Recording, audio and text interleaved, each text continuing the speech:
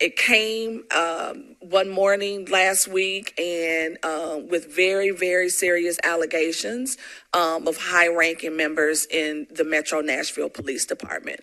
Throughout the special called meeting of Nashville's Community Review Board, board members dropped hints about a bombshell email they received last week. It is alleged that MNPD did work to thwart the efforts of any kind of external oversight. This board replaced the Community Oversight Board after it was eliminated in July. The old board independently investigated complaints against police officers. It was disbanded and replaced when state lawmakers passed a law in 2023.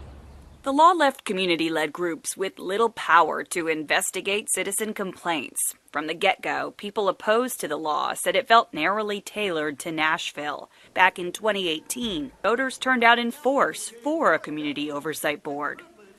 I feel like this board was dismantled, the COB, is because you all was getting close to exposing what that department was doing.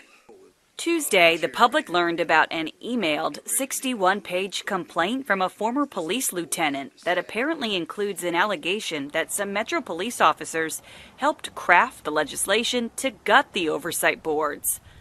This is problematic because government employees typically are not allowed to lobby on an individual basis, especially for something so close to home.